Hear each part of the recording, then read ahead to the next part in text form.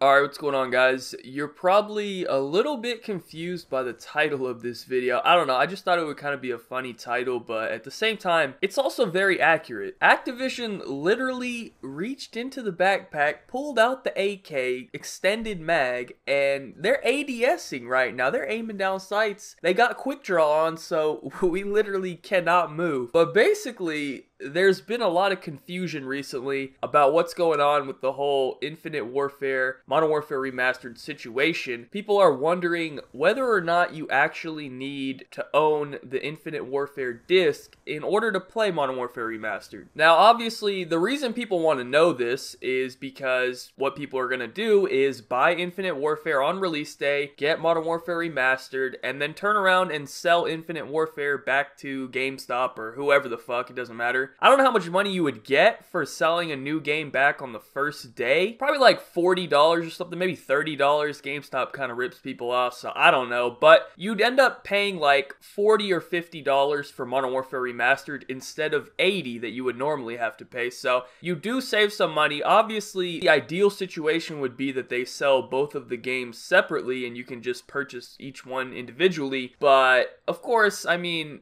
we know that's not going to happen, at least not for a while. I think eventually they might release Modern Warfare Remastered as a separate game, but for now, that's definitely not happening. So, what do we know about all of this? Well, first, let me just read you a couple things. First, we have this from the official Call of Duty website. They asked the question, will Call of Duty Modern Warfare Remastered come as a separate disc? No. Call of Duty Modern Warfare Remastered is a full game digital download that will be included in the Legacy, Legacy Pro, and Digital Deluxe editions of Call of Duty Infinite Warfare. Internet connection required. Alright, so this answers a pretty big question. We know that Modern Warfare Remastered will not be on a separate disc. It's going to be a digital download. So basically what people could do is you would think that you could like literally go into GameStop, buy Infinite Warfare, open it up right there in GameStop, take out the little piece of paper with the Modern Warfare Remastered code on it, close up your case, and sell it right back to them without even leaving the store. That's what people were planning on doing, but we may have a problem with that, so let me read you this fine print on the Call of Duty website as well. They just added this in. At launch, Call of Duty Modern Warfare Remastered will contain only 10 multiplayer maps from the original Call of Duty Modern Warfare game. Additional multiplayer maps will be made available by 12/31/2016. We already knew this information. This is the good part. Modern Warfare Remastered is a full game download, and then in parentheses it says, game disc must be inserted to play Modern Warfare Remastered. Internet connection required. For more information, please visit callofduty.com/MWRFAQ. Alright, so what does this mean? Well, I think the key point we need to look at is that it said